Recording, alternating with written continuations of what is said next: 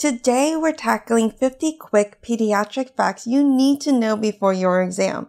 I'll pause briefly after each fact, but feel free to pause the video if you need more time. Let's get NCLEX ready together. Statement 1. If a child has a respiratory disorder, monitor for dehydration and weight loss. Statement 2. Parents must verbalize understanding to call the Poison Control Center during a poisoning event. Statement 3. During a vomiting episode and signs in lethargy, the priority is to maintain a padded airway and turn the child on the side. Statement 4. Late signs of intracranial pressure in a child are bradycardia, altered pupil size and reaction, decreased consciousness, and coma. Statement 5. Children diagnosed with hemophilia cannot participate in contact sports, but can participate in swimming. Statement 6. A child with iron deficiency anemia should receive iron in between meals. Statement 7. A child diagnosed with chlamydial conjunctivitis should be assessed for sexual abuse. Statement 8. The moral reflex is present at birth, but disappears by 6 months. Statement 9. The classic sign of Kawasaki syndrome is strawberry tongue. Statement 10. Signs of increased intracranial pressure in an infant include irritability, high-pitched cry, bulging fontanelle, separated cranial sutures, and poor feeding. Statement 11. Presence of glucose and drainage from the nose or ear indicates cerebrospinal fluid leakage. Statement 12. The 4 defects of tetralogy of Fallot are ventricular septal defect, overriding aorta, pulmonary stenosis, and right ventricular hypertrophy. Statement 13. Monitor for normal bowel sounds after post-hydrostatic reduction is performed in a child with intussusception. Statement 14. A child diagnosed with glomerulonephritis is expected to have hypertension. Statement 15. Droplet precautions should be set for a child diagnosed with mumps. Statement 16. Lack of pulse in the affected limb placed in a cast is the sign of compartment syndrome. Statement 17.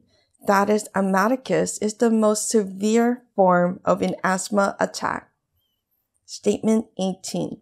Pertussis, also known as whooping cough, is a highly contagious respiratory tract infection that is preventable by vaccine. Statement 19. Fifth disease is a viral illness known as slap cheek rash, due to the child's cheeks appearing bright red. Statement 20. Projectile vomiting is seen in a child with pyloric stenosis. Statement 21. Digoxin should be administered to a child 1 hour before meals or 2 hours after. Statement 22. A fever in an infant that is less than 1 month old is considered an emergency. Statement 23. Cleft lip defect is usually performed between the ages of 3 months to 6 months. Statement 24. A positive quantitative sweat chloride test is a diagnostic test for cystic fibrosis. Statement 25. The most common cancerous renal tumor in children is called Wilms tumor, which is also known as nephroblastoma. Okay, that was the first 25 pediatric quick facts. Want to see how effective my digital flashcards are for NCLEX prep? Grab your 160 free flashcards at cutynurses.com/start and see for yourself.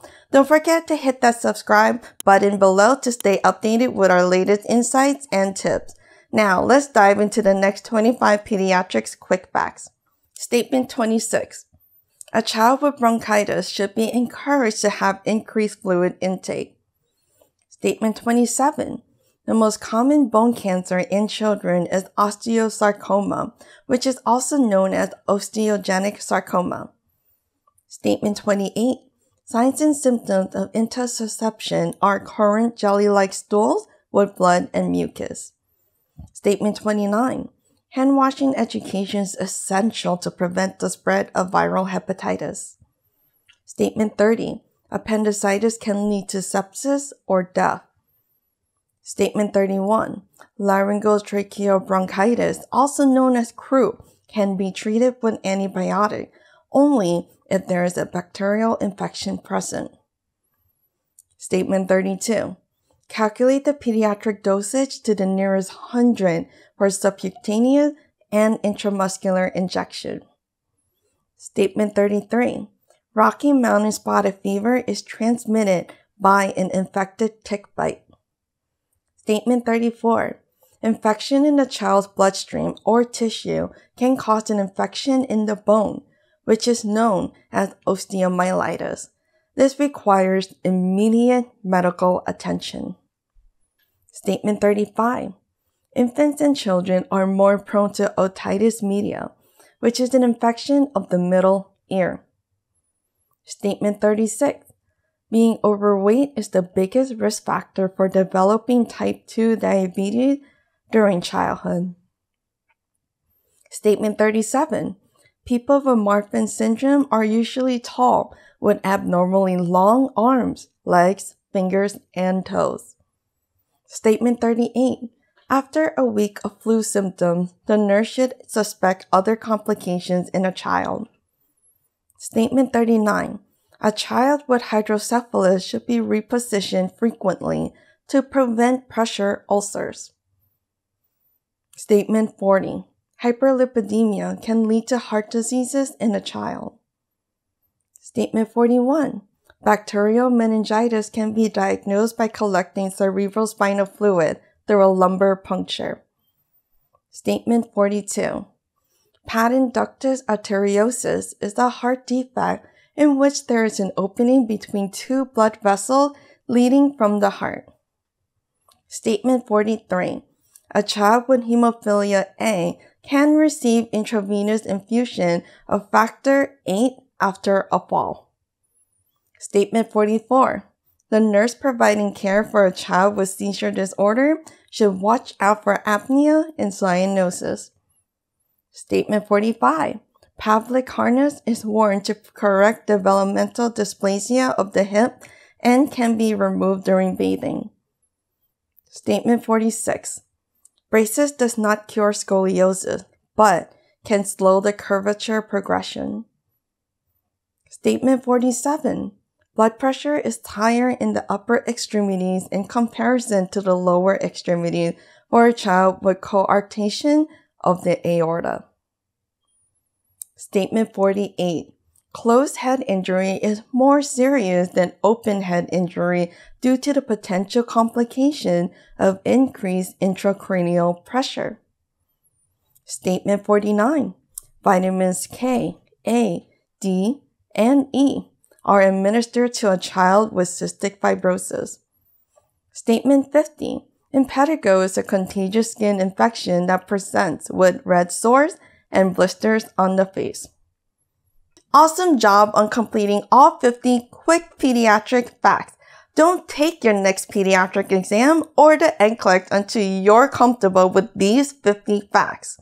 Need more pediatric nursing practice? Check out my pediatric video, 100 True or False Statement for Next Generation NCLEX. Want to elevate your nursing skills? Don't miss my next video where we uncover essential nursing school hacks that will help you become an outstanding nurse. Thanks for dropping in and see you in the next video.